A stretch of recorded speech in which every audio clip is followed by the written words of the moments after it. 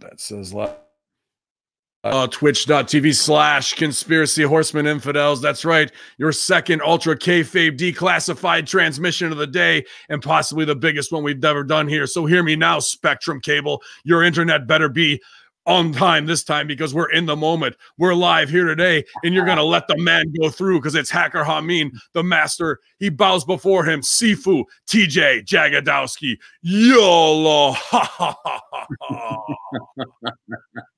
Yeah, we're back, guys. Yeah, man. So pumped right now. Every time that's how you bring a show in right there, dude. Well, you know, at IO, that's we got to get the crowd hyped. So right. A little bit of that, I throw it in there, man. But welcome. Here, I've never seen long form improv before. Anybody? You know, I try and come in hot, man, and shake them out of their boots a little bit, because some of them are in the cubicle right now, and you know, maybe their boss is walking by and they just need a little razz to do something. So, but I appreciate you guys know the face, man, especially if you're one of our subscribers. You're obviously probably a wrestling fan. And you've heard me talk about this guy plenty of times throughout the years on my platform. And you've seen him at every commercial break on Monday Night Raw and SmackDown. It's TJ Jagodowski, Sonic spokesperson, one of the world's greatest improvisers, and one of my early coaches, a guy I look up to this day. So welcome, TJ. Thanks, pal. Good to see you, buddy. Good to see you, man. And it was good to see you just recently in New York.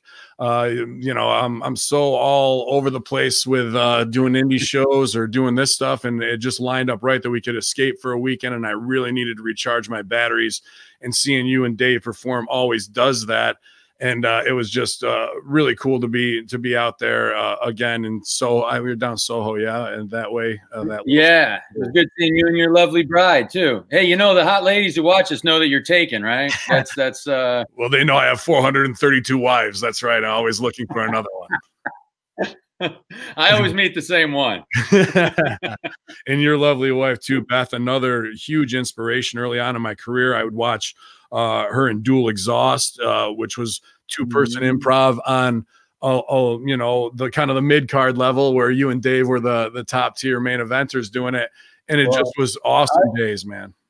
They owned Cage Match for a long time, man. Like, they might have ran for a year, taking down everybody who stepped to them. That they were tough.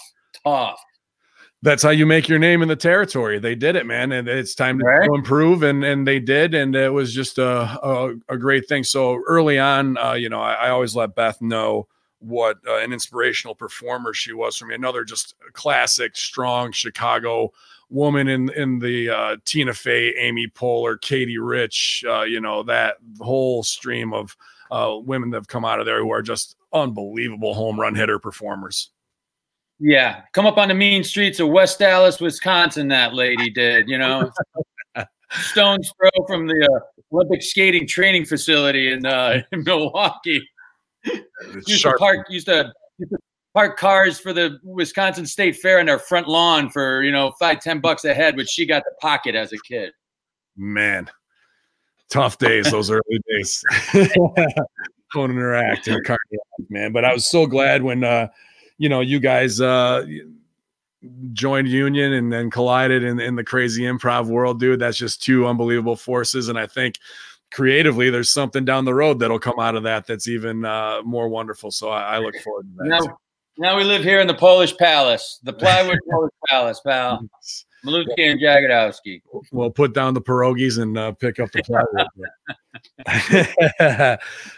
But yeah, man, the crazy thing for me, obviously, you know, when I left Chicago to go pursue wrestling, and it was so just the next level of what I was trying to do and bring to that. And then as I settle in, here you are, man, my life crosses and you're just on Sonic commercials. And I'm just like, yes, because the people who don't know and wouldn't know you from our, you know, inner improv circles where you are a top guy there are going to know you in the mass, you know, obviously commercial world of it. But here I am getting to sit there and just see, like, I know the level that this guy plays at, and Peter Grosz too. I'm not trying to take any away from his performance.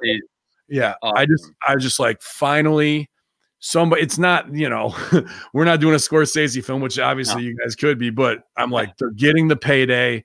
they don't have to worry about scrapping. It just makes me feel so happy for you guys to be like, all right, dude, we've got another iconic thing that is just in place for us now. And it's been nonstop changing. Every time you see it, it's something new every week. I love it. We've been crazy lucky pops. I think we started doing it in 02. So 17 years on the same campaign. There was one year where they switched ad agencies where we were kind of out, but so 16 to 17 years we've had a job that doesn't ask a lot of us, really. You know, we work honestly dozen days a year, maybe 10 days a year, do a bunch of them at one time. And especially early on, they let us improvise the hell out of those things. So there also wasn't anybody telling us, you know, like obviously there were language restrictions, but hey, you can't do this, you can't say that. You know, they were real wide open and very game to say like, hey, well, let's see what happens. If people dig it, we'll keep on doing it. If they don't, then, you know, like, what the hell, we tried and, you know, we'll shut it down. But so far, you know, it's kept going. They just changed ad agencies this year for the second time. So this will be the third different agency. So we'll see how much longer they decide to keep us around, because when a new one comes in, they want their own thing on it. You let them try something, and I'll unleash the wrestling world on all of them, brother. I will unleash. They gotta take down the camp. That would be the worst boardroom decision they could ever even try and make. Not happening. Not happening, man. You're on some Colonel Sanders stuff now, my man. That's just how it is. I love it that it's the Second City 30-second blackout. I love that it's a character I've seen you play. It's your go-to. It's what you're really the heart of what you are as a performer, the innocence, the playfulness. It shines through, so you can always have a little fun twist to drive home the, you know, Abbott and Costello screws to Pete on something as he's trying to outwit you, right? And I can be as dumb as I am naturally, so I don't have to pretend to play at the top of any intelligence anymore. I can be my naturally dopey self, you know. That's great, man. And I just saw the one with the smashed up car for the new Butterburger. Oh yeah, too, dude. That was very good. So these guys, there should be one coming up. If they end up running it, where they brought in a serious ass monster truck, dude, like a 20-foot high monster truck. Had to go in underneath like the body. Like you can't go into the door, you climb in underneath. And if this thing goes on, it was, you know, and they're showing it for all of 3 seconds too. Like they bring in this enormous monster truck. You can't drive there. They got to tow it in bits, like basically put it together, all for the look 1 minute where I'm looking out the window, like, hey man, where do I park this? You know, like that's it. Then they take it down, put it on a truck, and drive it out of there. It's the size and scope of this thing, where it's gotten to from where it started, is crazy. Oh man, that is awesome! I can't wait. How could they not do it if they're spending the budget on that? We got to right?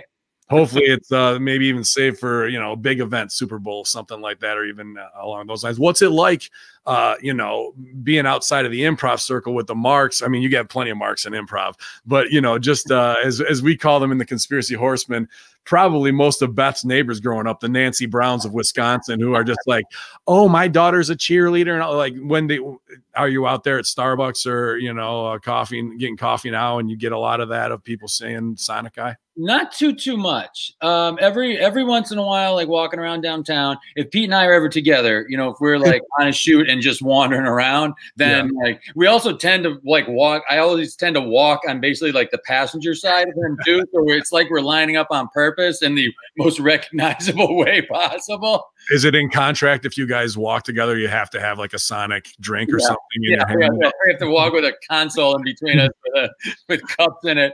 Yeah. But every so often, thankfully, like usually people are pretty nice about it. I think the people who probably hate the commercials just don't, you know, quietly say like, "Oh, fuck that guy." What, you know, like. So it's usually the nice people, or the people who dig it, who will come up, and often it's like secondhand, where they won't be the ones who really like it. It'll be like, "Oh, my mom loves these," or like, "My husband really likes these commercials." It's not them. It's like, "Oh, my kids love these," and I'm always like, "Well, thank your kids for me," or "Thank your mom for liking them." So here and there, but not too much. Well, I'm sure we'll expand, man. You're just a part of in the wrestling world. That's the thing. If you guys really wanted to get over and you want to talk to Sonic and do something, you should know that like the wrestling demographic is so diehard and bitter at the same time. It doesn't like 20 years from now, if the commercial is off, like we look back now and we'll remember the Karate Fighters commercials, Karate Fighters from when we used to watch Raw when it first started. So know that in the wrestling lexicon, you guys are in there. You're just a part of our background for the last 5 or 6 years. So that's why, I mean, you guys did stuff at Raw, right? You did the Sonic thing there. That Sonic was at Raw. Didn't you guys go or no? Man, I thought you guys did something, unless it was pre-taped that wasn't. It might have been pre-taped, but I used to drink pretty heavy too, Ben. I used to, and I still do. Definitely a few places that I don't necessarily remember being. But it's one thing, like you mentioned, of like, you know, being recognized or whatever. Like I'm really about as famous as I want to be, and maybe even like a little less would be good. Just a question for you, like how, if you could own the world, would you, or would you lose the conspiracy horseman aspect of your world? You know, if you were recognized on every street corner of every city in the country of the world, would you want that? Could you handle it? Or would you rather like have, you know, be known in your corner of it? No. Well, here's the situation. That's great. And, you know, there's the megalomaniac part of me of all the performers and what we strive for and approval. And this is going to sound super conceited, but there's a reason why I had the nickname Pops at a young age as well. I feel like I can shoulder a lot. My father is that. My father puts on all that woodsman stuff that you know about. And it's WrestleMania with 35,000 people, and he's the top guy. So I've just seen how to manage people, how to avoid bullshit, and how to get the best out of performers. And I never consider myself a performer with the it factor, like you or a Pete Shukoff from Epic Rap Battles would have. That you know, so like I feel like I'm a workhorse, and there's plenty to do for the workhorse. Not that you don't work hard, but you guys just have. Right, you're way more of a showman than I am. You got way more it. I have to hide behind facial hair and flags. Dude, no, you're like, I'm Johnny Appleface. You're like.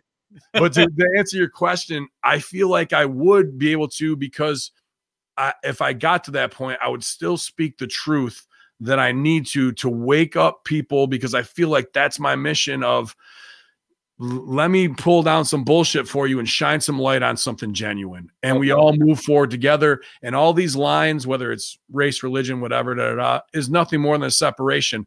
If we all like smoking weed and watching Trailer Park Boys and we're on both sides, then by all means, if laughter is in the middle where we all meet, then let's use that and expand from there. So, you know, and wrestling is that too. That's the only thing that crosses, you know, where the world boundaries, man, is wrestling. It crosses everywhere in the world. You know where the world meets, dude? Jerry Jones's luxury suites. You know, like everyone's meeting in Jerry Jones's luxury box in Jerry world. That's what I'm saying, man. And maybe after you guys get all your living stipend in Chicago, we can all do that. We'll all just get boxes at. I don't know if you know this about me. If I ever told you about, I came to wrestling through my grandfather. My grandfather was a World War II vet. Loved wrestling. So I grew up watching when like Hogan still wore the black trunks, and you know, and so you were watching Vern Gagne AWA, even though you're a Massachusetts guy too, though, you know, so you're a Northeast guy. Yeah, Syracuse. But the dudes I loved, like as a kid, were like Kumalo the Ugandan Giant, the Butcher, you know, Ricky the Dragon. I loved. Oh, it was not Jumping Jim Brunzell, but remember Tony Gurria? Oh yeah, sure, great agent too, man. All the time. Yeah, and that's a guy who can get a good match out of anybody, right? That's a guy who you want to work with your stars, because you're gonna make them look like stars. Okay. And did he tag with Quick Draw Rick McGraw? I'm sure you might have. That's a tough one for me right there to pull that out of my. I got too much CTE. It was like just wearing plain trunks and stuff. It was before like the British Bulldogs and when guys looked like the Beer City Brawlers of Wisconsin with the beer bellies, and then body guys on gas, came into the scene. Whether it was Tony Atlas or Super Billy Graham, like you can't really look at dad bod compared to those dudes. Right. That muscle beat shit. But there's guys like Dusty Rhodes who had charisma to get over. And again, if everybody's a super jacked guy, now the dad bod guy sits out a little bit different, right? Doesn't he? Okay. And you mentioned Kamala and Abdullah right there.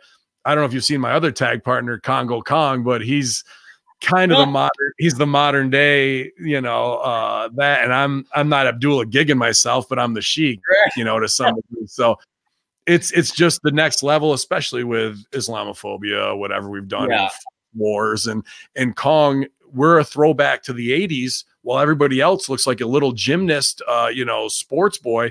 Now put it in there with these two crazy, big, ugly son of a bitches, and you got something that's new, that's old, or old. That's new. Like Nikolai Volkov and the Iron Sheik, and Well, they missed the boat on that because they've got a guy now, Rusev, who they claim is Bulgarian, but they brought him in just like Rocky IV. If he dies, all the shit, right? And they blew their wad on social media because wrestling isn't taking care of their business outside of the ring, TJ. Like, we make a contract with the audience that you're going to suspend disbelief. And even in the social media world, we have to take care of our business. They're not at all. So nobody believes they're Russians anymore. And that really hurt them. Okay. And instead of in a time of Putin and Trump, where you've got it all right there with life imitating art, they didn't do shit with it, dude. So I didn't know, the Iron Sheik was like Fred Smith or whatever until like 3 years ago. Oh, well, no, that's the Sheik from Michigan. That's Sabu's dad. The Iron Sheik was actually from Iran and was part of the president's royal guard and was one of their bodyguards. Okay, gotcha. Yeah. But he's a drunk crackhead now. So gotcha.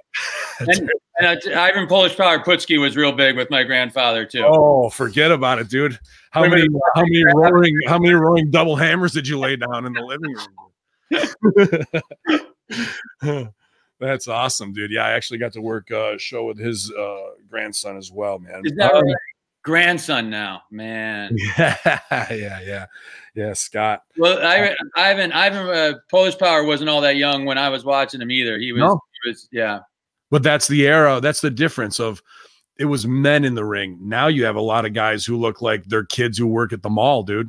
Yeah. Like you're going to have your blue chippers, but they just created this NXT facility. Well, when I left, I went to OVW in Louisville when I left Chicago, when I left you guys. And then, which was the Harvard of, it's the IO of professional wrestling. It's the second city. John Cena, Brock Lesnar, Batista, Big Show, Mark. Oh, wow. You can go on and on and on of the biggest stars came out of there. And then when I was there, Triple H and Shawn Michaels showed up with Steve Kern and took pictures of the place 360. And because they wanted to open another Southern one. They had one DSW that failed during South Wrestling, and then they opened. They're selling a lot of shoes now. Yeah, so DSW is great for discounted. Yeah, they got out of the game, and then the shoe game was the way to go. Oh, well, they're great.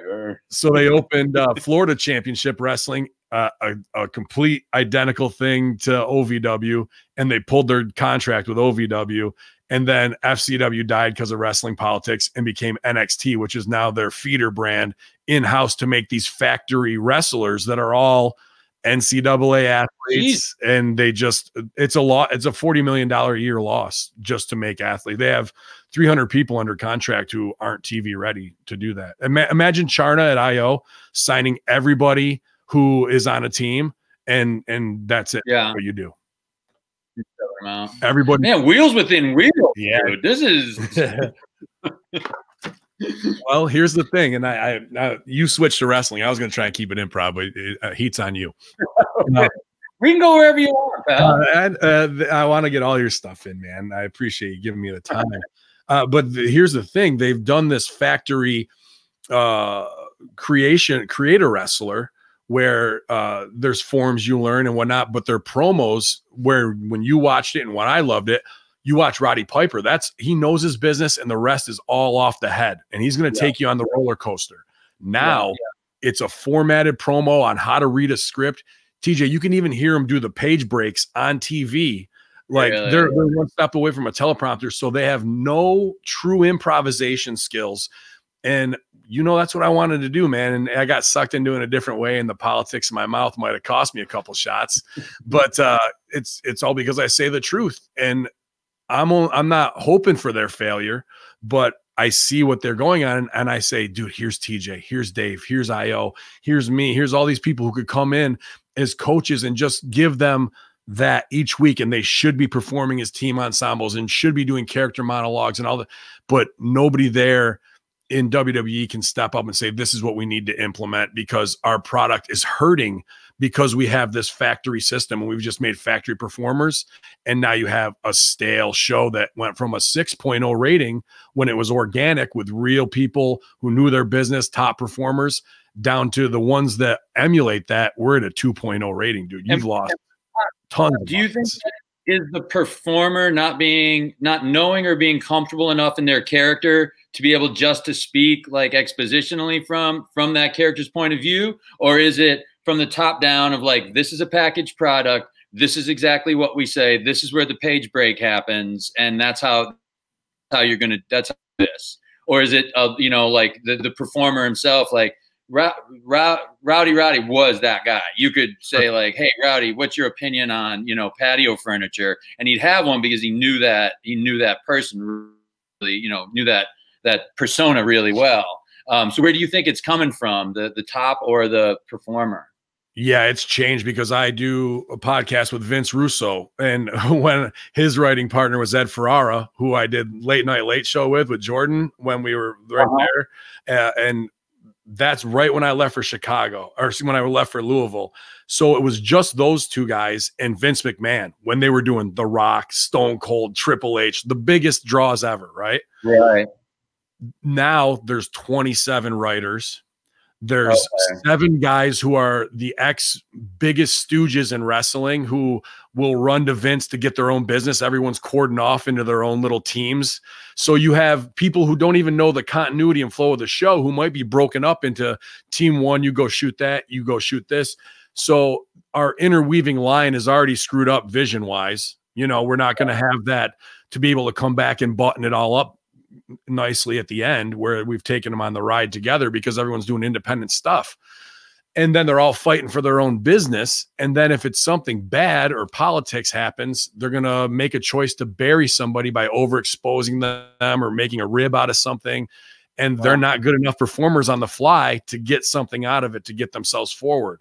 So now you're burning your audience and they're just with you. And now they're coming back every week just to judge how bad it can be compared to how we used to love it. Gotcha. It's very strange. It's like bruise touching. Plus they put things like the Noble Edge effect with philanthropy efforts where they're doing stuff with Connor's Cure or whatever, Make-A-Wish kids. Gotcha. But that becomes more important than what to feed their audience of keeping those numbers up, man. So, okay. But that's what happened. Not everybody even needed it before, Alpha and Sika just needed those eyes. That's all they needed.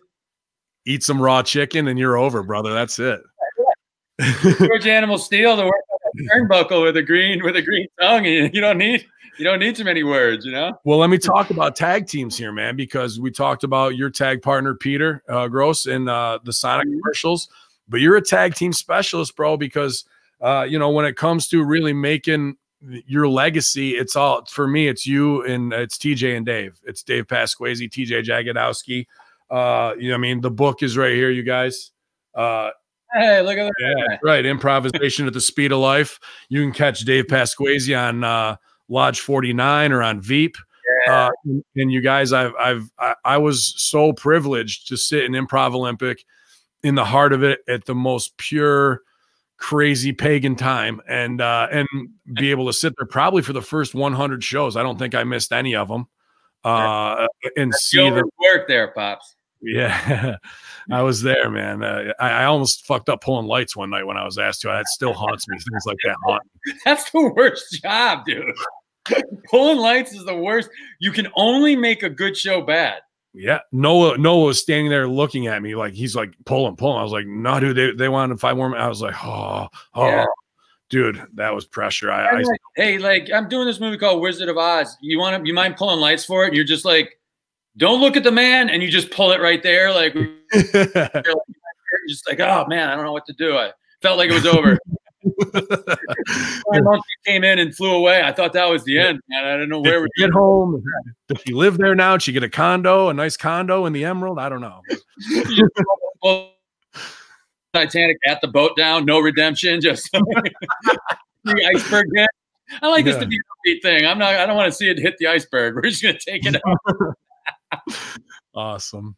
But yeah, man, that, you know, went from, and it was crazy because I didn't mind paying whatever I pay in New York there, $30-$40 a ticket. But I saw those shows for $5. I feel like I need to PayPal you some money, dude. Like I owe you. Like I stole from you, but you know, these shows were just suck, dude. We didn't want people asking for money back. We figured at $5 at least, like if it stunk, they wouldn't come with pitchforks and torches saying we want our scratch back. Well, they packed the motherfucker out every night after the first 2, man. I'll tell you what, because, and I'm talking, you know, overbooking the room, set for 200 with 315 people, hottest nights that it could be, and everyone loving it for an hour of 2-man improvisation that was better than anything you were seeing in movies, on TV. It was Sopranos level stuff from the masters who were setting a bar there. And, you know, you changed a lot of people's lives with that, whether you guys realize it or not, to influence performers. And then when I was just in New York, after being out of the improv scene, to sit back and watch the marks. Wild, dude. Yeah, to sit back and watch the marks be like, oh, somebody walks in like, I heard he got on that team. I'm like, in my mind, I would have been that person back in the day. Now I'm like, fuck that team. Yeah, like it matters, dude. I'm like, where's my envelope, dude? I got to pull 12 minutes. So then earlier in that day, and this just speaks to, you know, and you're going to have to take it, of how over you guys are. You know, I was down on Broadway and I walked past Frankie and Johnny. I saw Michael Shannon. I go, man, it'd be cool if he was walking. My wife, I go, it'd be cool if he was walking in right now. I just want to tell him I appreciate him, you know, that I've learned a lot just by watching him. So we're sitting there, and Tracy Letts walks in. I'm like, oh, cool, man. I didn't know he was in town. You know, I'd seen plenty of those when you were out or subbed in. I was like, yeah, that guy's pretty over, Rach. And then fucking Michael Shannon walks in and sits down 4 seats away from the wife. And I was just like, okay, all right, here we are. Like just manifesting things, just group mind, just in the place, in the zone, in the Dell mindset. It just, things like that fuck with me being an atheist sometimes. Yeah. We're one of the only people who do a show where the audience is way more talented than they're not. See that, but dude, that night is like Mike Shannon and Tracy Letts, or like Amy Sedaris, Timmy Meadows, you know, like are in the house, and those are the people. Like, I mean, Dave was a little bit before me, so people like Amy and like Paul Dinello and Colbert grew up in ways watching Dave, you know, like. But for me, the people who were watching Dave were the people that I was watching, and like thought it, you know, they were there was watching like Colbert and Carell. That's the first show I saw at Second City was Colbert, Carell, I think Dinello. It was right after, I believe, Amy Sedaris left, and so these are the people that are unfucking touchable. And then on a night in, you know, in Soho or whatever, they're in our fucking audience. Like it's a trip, dude, a real trip. Well, that's the thing. And I know how humble, and like I say, you've got the maternal side that shines through, but I'm telling you right now, I see almost Michael Shannon's whole lexicon, and that's where you have to be humble as actors, but you and Dave are better. You and Dave are better than everyone on the planet. No freaking way. Yeah, you are, dude. You absolutely are. But what's his name that retired? Bill the Butcher. Shit. From Gangs of New York. Daniel Day. I mean, he got out of the game, and you guys became number 1 and 2. And, no way. brother, and you know this, you got to give me this. At any given minute, anywhere in the world, the person who's improvising best is the person who's in that moment the best, you know, like, and that probably goes for a lot of stuff. It goes for sports. I'm sure it goes for aspects of wrestling. Whoever's in that moment. Yeah, that's true. Is that, you know, like, and it doesn't matter about your level. It's just your connection to that second and being in reaction as opposed to enforcing your will on something, but just reading it as it comes. And truly, like, I appreciate the comment, and I think Dave and I are pretty good at it, but whoever's living it in that second is the best going. And that might be some kid in Des Moines right now who's 17 years old, but is actually like in the fucking moment and, you know, and doing it right. Yeah, whatever, dude. Don't try and put yourself over on me. You might get over on that other shit, but I'm a worker now, dude. I'm a disgruntled dude, and I'm telling you, man, I lays it out. I see so much shitty performance every week. So when I see something, and you do have a point, because Killer Grosz, who is an unbelievable performer, came on the scene this year and did exactly that, what you explained. But at the same time, if I got my roster to build and I got John Cena and The Rock available to me, I'm taking John Cena and The Rock, and that's you and Dave. So that's just how I book it, man. Is this Grosz kid the last one who's kind of come out of nowhere for you? Who just like, you're like, wow, is that? Well, we're in an era of these teenagers who do all these acrobatics, and it's like synchronized swimming. Killer Grosz comes out. He looks like he should be opposite The Rock. He should be a heel, opposite The Rock in movies. His stuff is just, his promos are so believable. He protected all his business. He did like a whodunit thing where he left a trail of bodies. His stuff is on real next level. It's Batman level type stuff. That's where he's at. Well, everybody else is doing kindergarten stuff pretty much. So he can stand out, but they fucked him on. Everybody knows it.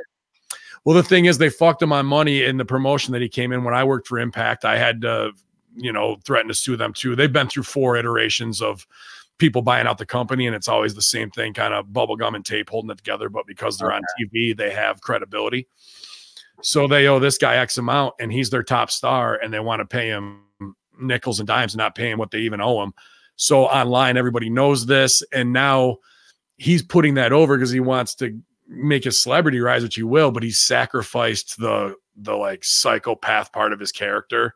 But dude, I mean, he should be Van Damme Bloodsport when they remake all that stuff. He should be a top guy, dude. He's above wrestling. That's how good his talent is. Yeah. Wow. Yeah, for sure, man. Killer Grosz is over, dude. And I got to say that so he doesn't rip my head off if we get in the ring. This is all ass covering. He'll actually enjoy the hell out of this. Just a highly educated guy who would be phenomenal at what we do. I love smart people, man. I love smart people. And you're dealing with one of the smartest right now, and it's not me. It's Rush Howell. I used to watch that. I used to watch that guy from the sidelines and knew he was in with the biggest part of the clique. His brain power is intimidating, dude. Like that, it's a mega trap, man. Mega trap. Whatever, like those Ghostbusters, when the Ghostbusters open shit up and ghosts, like ectoplasm dudes would just be so, that's what his brain's like. It just opens up and take the fucking world in if it wants to. Yeah, and highly educated from kind of that, I won't say elite, but upper elite Atlanta family style. So he's got this 80s man, I'm botching names tonight. He played every dick in the 80s, and now he's on the blacklist. He was also on The Office. Yes. Like that's Rush, like walking into the room. Not that he's a dick like that, but that aura of, dude, you just from central casting, pluck him and put him in that role. He's going to murder it every time. He could do that with no problem. But the high level.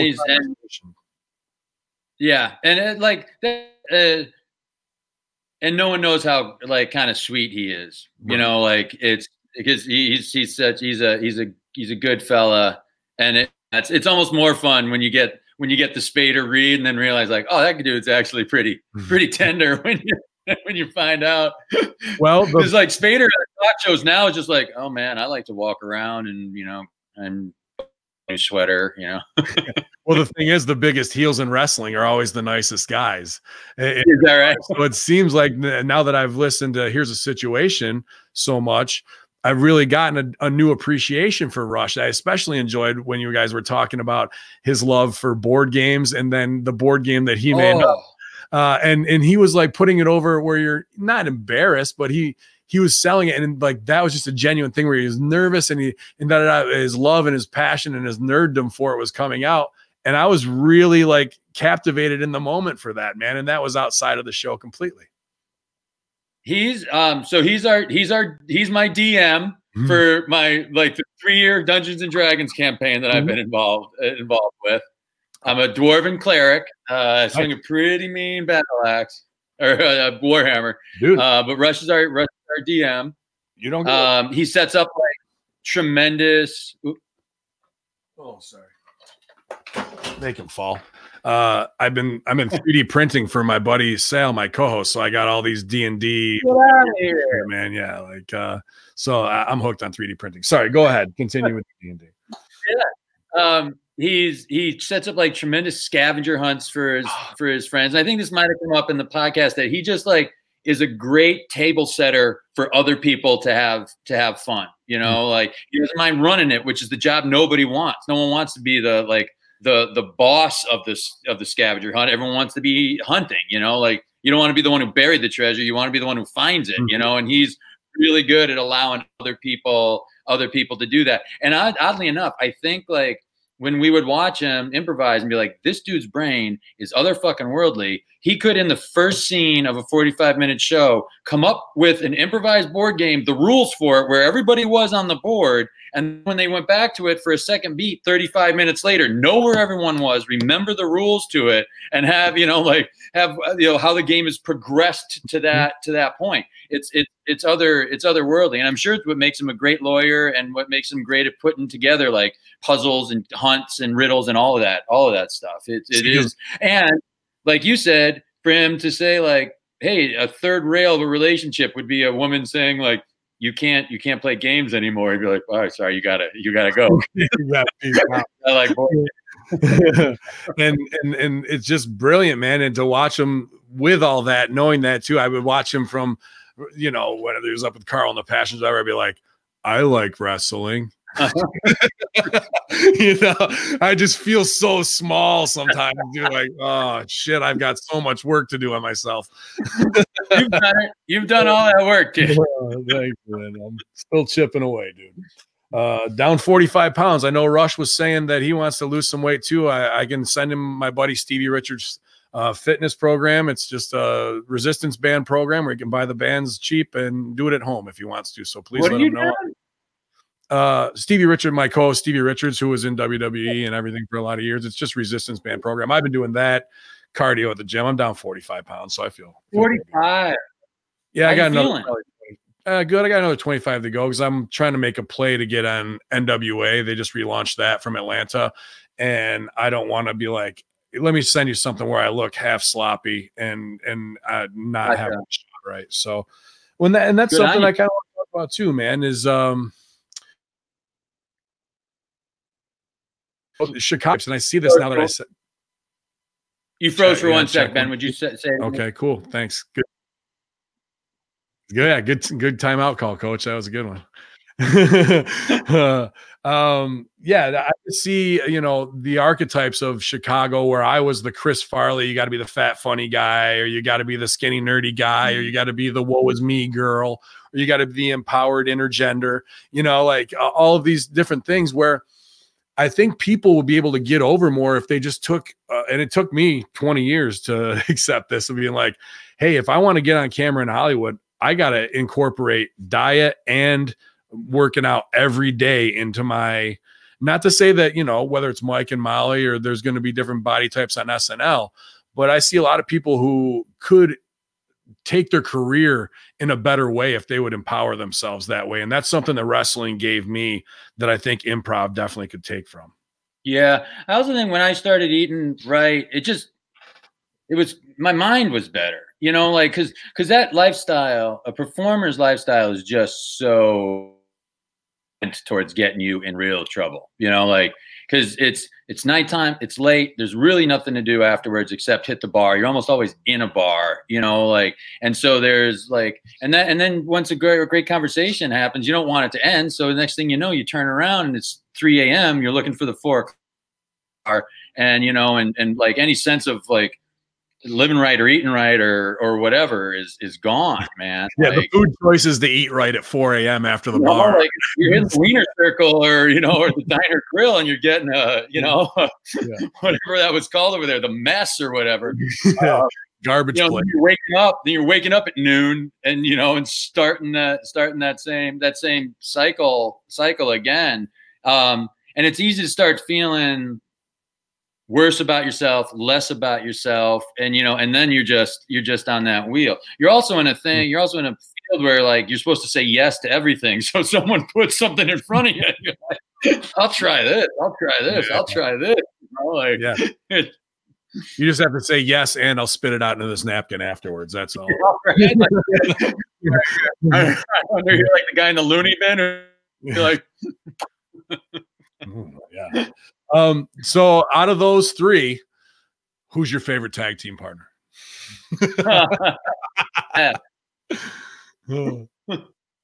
It's weird. I looked it up the other day. I think it was within 2 weeks, I started the Sonic commercials and started playing with Dave. So those two partnerships have lasted now. It's like 17 years. Those two most like professionally impactful, awesome, you know, partnerships. But also the last 2 years, I was married 2 years in August, is the first time I've had like a, you know, life partner that, like, oh, this is what it's supposed to be like. There's not supposed to be like a lot of inherent fear and you know, fretting, and daily fighting isn't necessarily part of what it's supposed to look like. Well, it can be a lot more like the creative partnership I have with Dave, where we get along, we bounce ideas off of each other, you know, like if you disagree, it ain't a fight. It's just like, oh, I see things differently than you on this particular thing, you know, like. Don't get it twisted. Beth will whoop that ass. That's why. My money's on Beth, son. Yeah. Oh yeah, I'm gonna have you place the bet so it doesn't seem sketchy for me. Well, then I'll book the match too, and we can get you to lay down the right way so you don't get hurt. Yeah, man. I mean, all those tag partners have been awesome just to watch the progression of each, and each in their own individual way has their own draw to them, you know, in the conversation. It's not trying to repeat it the same way with different people. So I really enjoy that.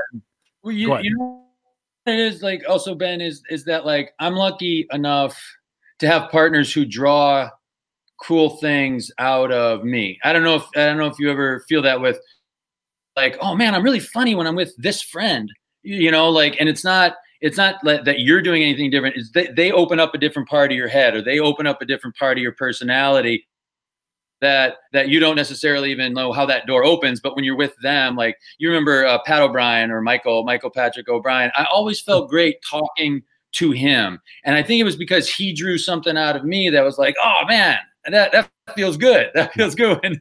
I love this Pissing in the Closet segment. I love that he got his bit there, dude, and they turned that into so much. It was so good. Yeah. Yeah. And now I'm lucky enough with the podcast to have someone like Rush who draws out another different you know, part of me that's not of my doing, but that is I guess that's the way to say it. It's just drawn out by them. Something they're doing says like, oh, I can say this or think this way or be like this, you know. So let's talk about Here's the Situation podcast, available. I'm listening on Spotify, you guys, but I'm sure you can get it on iTunes. I'm not sure where you guys host. Is it Podbean or not? But I'm sure Google Play Music. You guys, Here's the Situation. Let us know what it's all about, man. Well, it's a podcast. We call it a real podcast about hypothetical situations. So it really is kind of like two guys bullshitting either dumbly about smart things or smartly about dumb things, I think. And so we're both guys who like to wonder. And so, for example, I think in our first episode, which was Sense and Censusability, which was about census of the census. I looked up that the original census was to find out how many young men in Rome were of fighting age. So it was basically to get the draft going for their, you know, for their wars. And so we came up with this situation where, like, if you were drafted today, but into a war, but the draft was no longer hooked to time, which American war would you be like, man, I do not want to go to that one. The Civil War sounds fucking terrible. And which one would you most hope you were being drafted in? And we might talk about something like that for 5-10 minutes and maybe explore a little bit about like why you even make those kind of decisions. Like, me particularly, I don't like guns. So I'm going to the Revolutionary War so that if a dude like 2 minutes while he's reloading just to take off into the bushes, you know, like by the time he like, rips the back, and like ting, ting, ting, ting, ting, and drop the ball, I'm gone, you know? And also I'm from Massachusetts. That's where a lot of it was. So I could go home for dinner. Yeah. That's the easiest war for sure. If you're in Massachusetts. Yeah.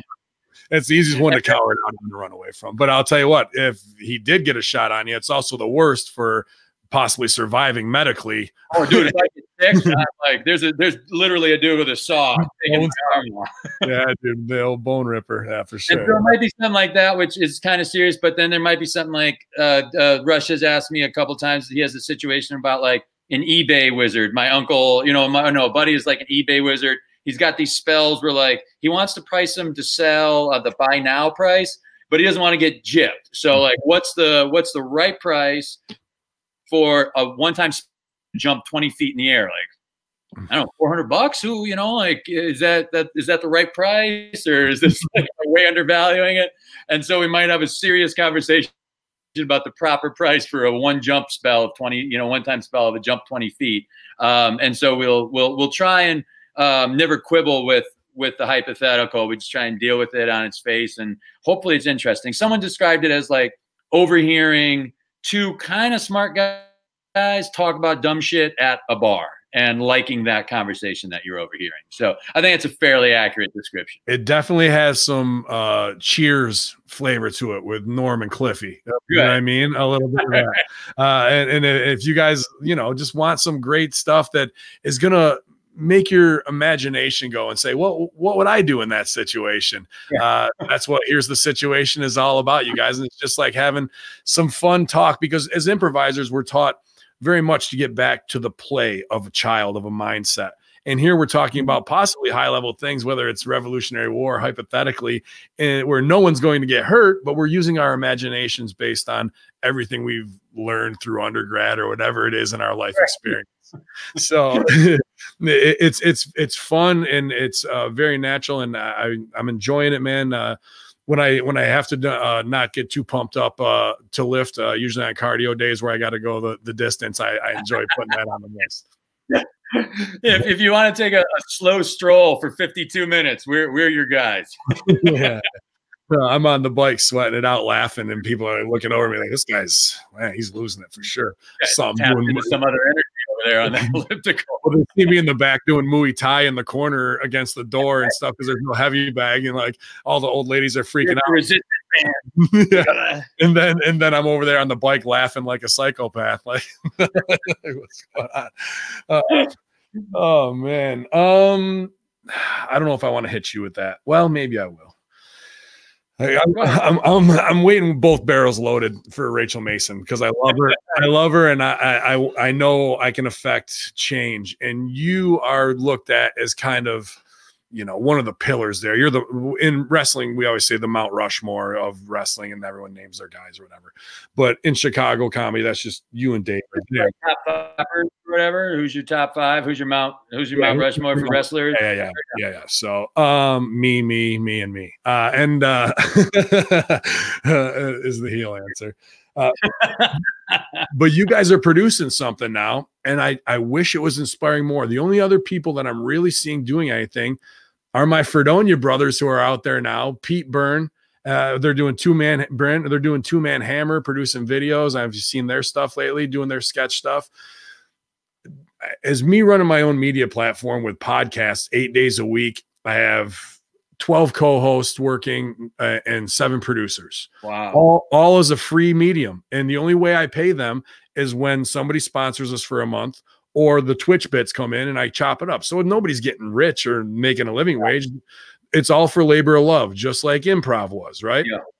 Here you have the world's best improvisers in IO, in comedy sports, in annoyance, in Second City, all sharing the same pool of people that will rotate through to get a full education. Yeah. You have brand new facilities after a burn down at Second City and at IO.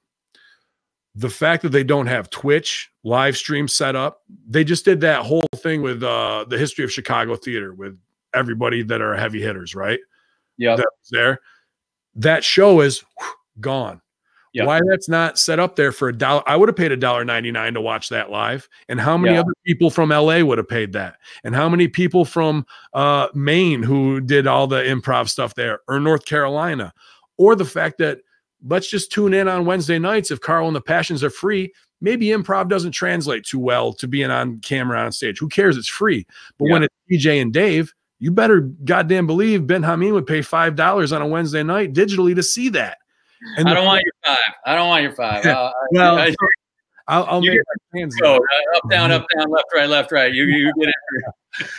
But that, I mean, I would, even in the fact in the mornings, why isn't Kevin Soretta talking baseball, talking sports at Second City? Why don't they have their own podcasts going 16 hours a day where every team has their own thing that they have to come up with? Because this is the new media realm. And just to go do lessons and get on stage and pat yourself on the back is a very short-sighted and myopic thing. And I think that me being outside of it now is giving me a far better view of what the potential is. And I can't believe people aren't jumping on this to make money off of our art in this new Wild West digital realm. I hear you, man. The short answer is I don't know. When the new IO opened, Dave and I had one theater there called The Mission, and it was going to be our place. And they did at the time, and I think the company's since gone under, have camera, like a camera in the room that would tape every show. And I think it was eventually so that people could get on there, order it, go through the backlog. You could watch you love the late 90s. Here's all of their shows, and I forget whether it was going to be a subscription or per watch kind of thing. But before the place ever got to that point, the business sunk. This business who was recording them all. So I don't know, and part of it is I do know that, like, a little bit, and watching improv recording remotely, there is something lost, because there is something about being in the room and feeling a little bit of the danger there and the not knowing. And that's why I've always said, like, where other forms like plays need conflict to be written into it, with improv, the tension is real and actual by the not knowing of what's going to happen. And so you don't need to, like, insert new conflict. The dramatic tension is already in the room to begin with. And when you're further away from it, some part of that is lost. But as to why we're always behind, or for years and years, why IO or Second City has never been able to put up, like, a decent, like, sketch TV show when you have all the talent, you have all the writers who are signed. Every team, if you're going to be on stage, you have to do one digital short a week. That's enough to do your SCTV conglomerate TV show every single week. Yeah. And I don't know, if you took, like, a yearbook picture of every year at IO, you'd be like, well, there's 3 guys who write for Conan. There's 4 people who are on SNL. Why are you letting when Mad was on them? Yep. There's the whole cast of whatever, Route 57, or, At Home with Amy. There's everybody. Silicon Valley. Here's everybody. Here's IO in Silicon Valley, everybody. And the thing with coming from OVW, and when WWE bought that, when he left them, well, Danny Davis, who owned OVW, has a tape library. And WWE is making their own network. And who's on his tape library? John Cena, Brock Lesnar, Shelton Benjamin, the earliest days. He sold the tape library for $2 million. So think about the money Charna has just lost from having that, being able to say in the early days, look at all these shows that we could have of Thomas Middleditch, of Lauren Lapkus, of, you know, you can go right down the line of everybody. Yeah. So the fact that they're still very short-sighted, and it's kind of driving me out. So I've cut a lot of bigger promos, and I won't do it on you, Master, because there's so many things that I'm just like, doesn't pay me 60 grand. Doesn't it just back and do it? I'll come back and do it, because that Mason's there, that Messing's there. Like, I think, why don't they have a show where they're two, it's for kids and they're two school teachers and it's their thing? Why is everybody going to LA when I see Molly Erdman doing this awesome thing with Elizabeth Warren, right? And then I go look at the social media and there's 1,000 people following it. Everybody in the history of Second City who's there now should be forced to follow that stuff, to push them to the forefront. There's so much strength in numbers that they are not using, not putting behind their brand to get max value. They're not even getting 20% value, in my opinion, right now of what they could be digital realm wise, man. And preparing people, because if you're going to, that we're such dipshits, Ben, doesn't it backwards? $5, I'll straighten you out, bro. $5. I know you. but that's the thing, is because the love of the art, now people in that improv world are inside the bubble. They can't see their value outside. And then I watch them go to New York and LA, and Joe Canale, where's their community? I don't see them having a community anymore. How tight it was when we were, you know, right by Wrigley in the dark and sweaty, or during the remodel and it's all dusty. Like, I don't see any of those guys having that anymore, and they love it. I think the community is really difficult to sustain in Los Angeles, Ben. I just think it is. There's something about that place that's like lonely and it's tough to get around. You can't walk to see somebody or ride your bike for 20 minutes. Like, you got to get on the 405 and it's 45 minutes later. You're not, you know, you're still not to Los Feliz, or, you know, or whatever. It's just really tough to maintain. And IO went under in LA, which I think, you know, was like, it's just the clubhouse where you can meet. But like, even when IO here moved down to like Kingsbury, down by North and Clybourne, it wasn't the place you fell into anymore. And it was, when it was at Clark and Addison, you could be like a half mile away, and just like, before you knew it, you were in IO, you know, like literally downstairs, dark, you know, at the beginning, like smoky and jazzy feeling. And I don't know. It's not the kind of place you just fall into. Did we take the soul and underground out of our own thing by trying to step up and polish it? Some things did. Yeah. You know, like Krispy Kreme used to be like, hey man, if you're ever in South Carolina, look for this place called Krispy Kreme.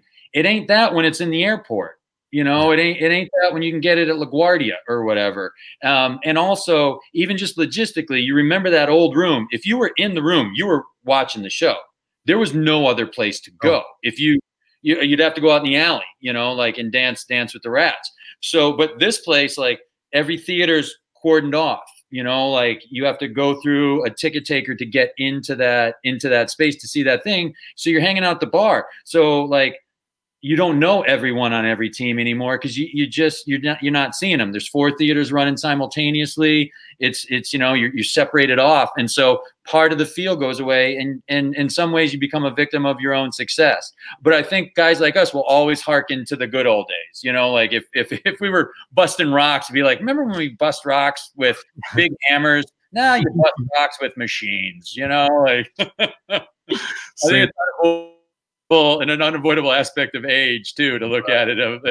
Those were the days, you know. Right. Well, they've got new and shiny too. And we were, when they paint the back wall, they'd be like, "Oh, the back wall's painted." Yeah, they've got all circle. Right. Right. And it glows in the dark, so we can see when we're up there. Good stuff, man. And you know, I will say, with the Mission Theater, because I came in at the end, I was so excited for you guys, and I know that didn't end how you had wanted it to, and I almost felt not responsible because I wasn't there, but I was like, God damn, I wish I was here with my wrestling knowledge to help them promote and use the promoter tricks that I know to make this different. I felt like that me not being there could have just been a little spot to maybe do something, but you never know. It's all. Well, we also didn't either have access or, and thank you for that. And I don't doubt you could have helped us greatly. We didn't want to dabble in some of like the real revenue streams that would help. We didn't want to run a school. And that's where a lot of the income comes from, whatever improv theater is, from classes. Yeah. We didn't have the bar, and we wanted to pay our performers. And so like we knew it was going to be brutal trying to survive on ticket prices and pay our performers, and and not run a school when we went in. We knew we were up. The only trick I would have had you guys do is flex on the celebrity, man, and be like, every once a week we're having a paid show that's a high ticket with a big name person that's the celebrity to draw the marks in. And that's where you fund the rest of the stuff that is going to be a loss leader. As a shady wrestling promoter, that's the only way I could think of making it work. I mean, they're all marks. That's the word. That's the word when you run a con, right? Yeah, well, that's why we're carnies, bro. That's why that's the big. We speak carny. When I say kayfabe or kizayfabe or whatever, any of that stuff, man, we all speak carny. So yeah, that's the old day. Can you give me 10 more minutes? We're at an hour right now. Is that too much for you, buddy? I appreciate all your time here. And 23% juice left on this battery, buddy. I've got. Oh man, let me see here. We covered all that stuff, dude. The love of baseball, obviously. Yeah. Well, I mean, I'm doing all that now, but that's a huge part of where you are sports wise. And the other thing is too, after this, the next thing I'm dropping the pebble in the pond for is for us to play golf together, because I've been working on my golf game for like 3 years hard. So well, that'll make 50 times better than me. I've been doing pretty well, man. But Yankees in the postseason, is that upsetting you? I know you're. I heard on Here's the Situation. You feel good. You got your closure with the Red Sox. Does it still sting a little bit or no? Yeah, I mean, it always season baseball without your team in it fucking blows. Ooh.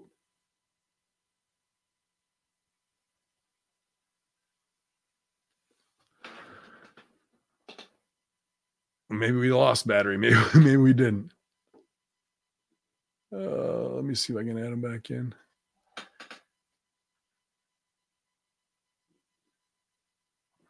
Doof. Come on. Oh, man, good. Oh, there you are, buddy. Sorry. We had a tag on the play.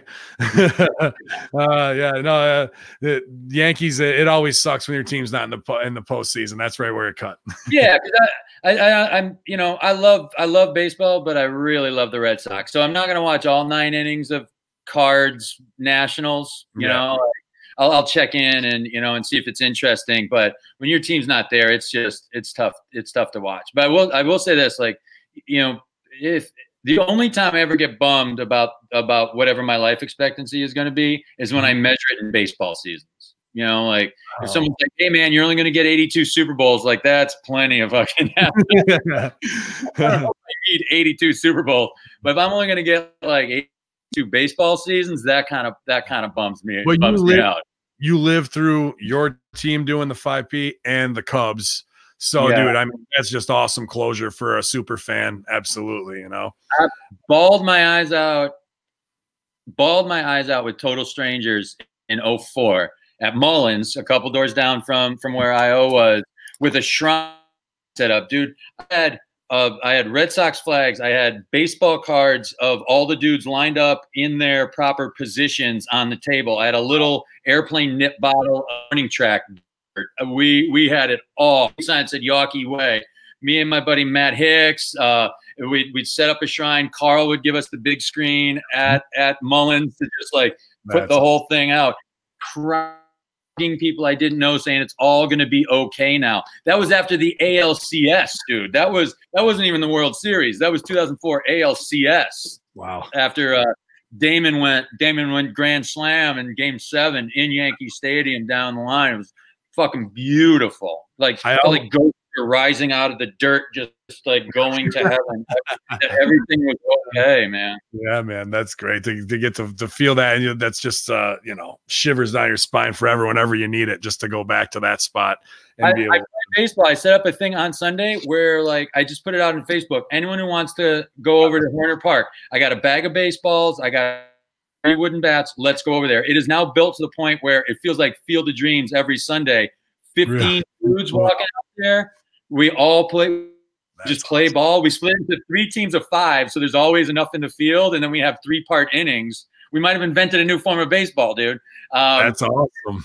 It's incredible. I love it so much. And 2 of them are making a documentary about all these punk musicians, because a few musicians, about all these punk musicians and people like Steve Albini related to the punk world who just love baseball. Now baseball is like, it's gone. It was like so square. It's now punk.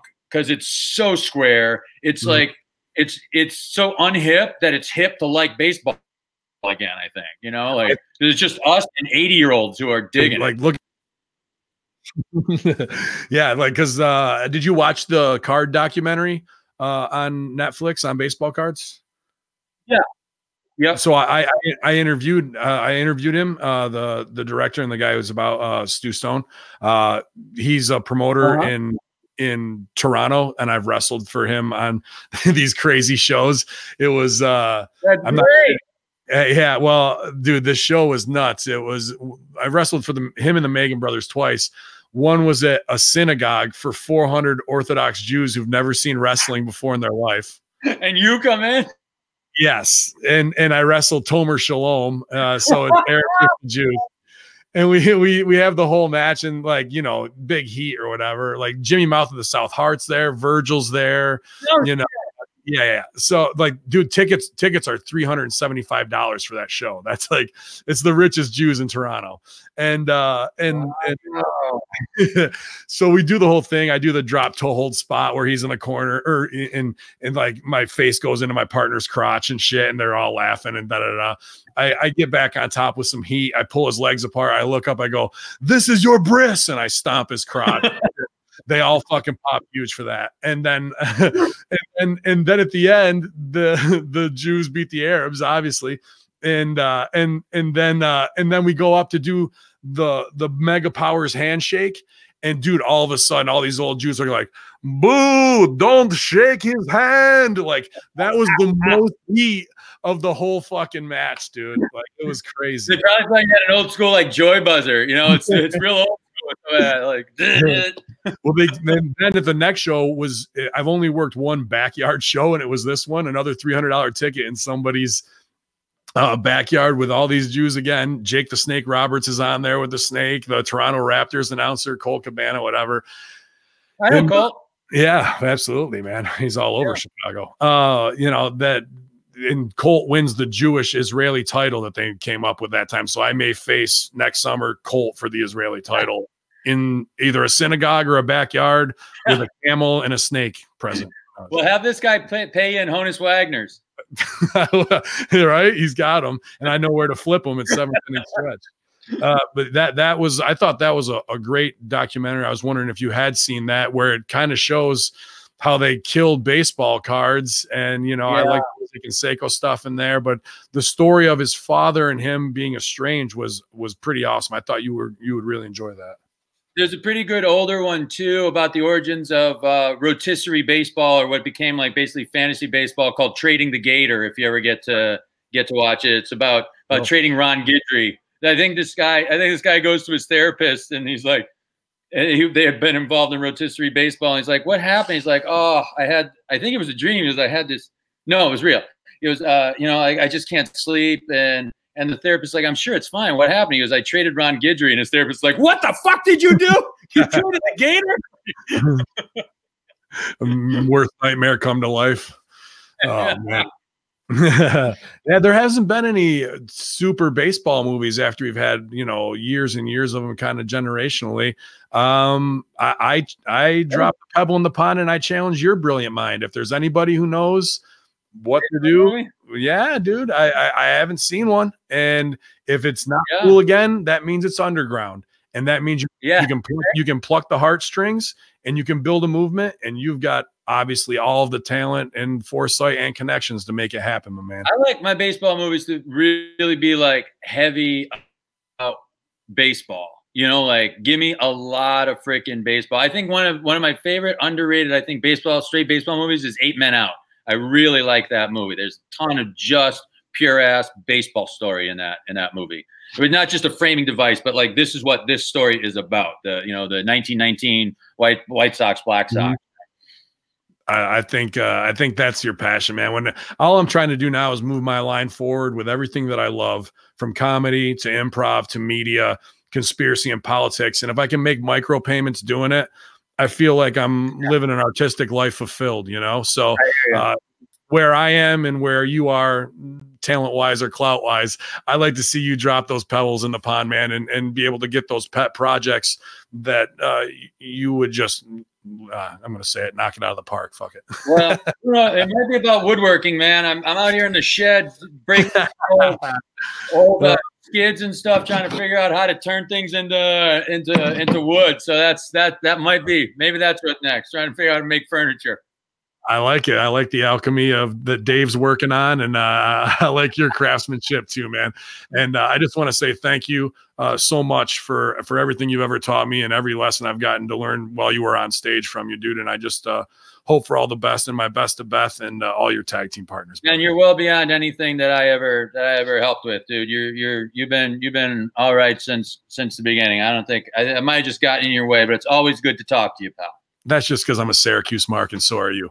But you're my brother. I love you, man. This is HaHaHamin with the one and only TJ Jagodowski. I'll hit you up on text, TJ, after I lose you right here. Yo, all infidels.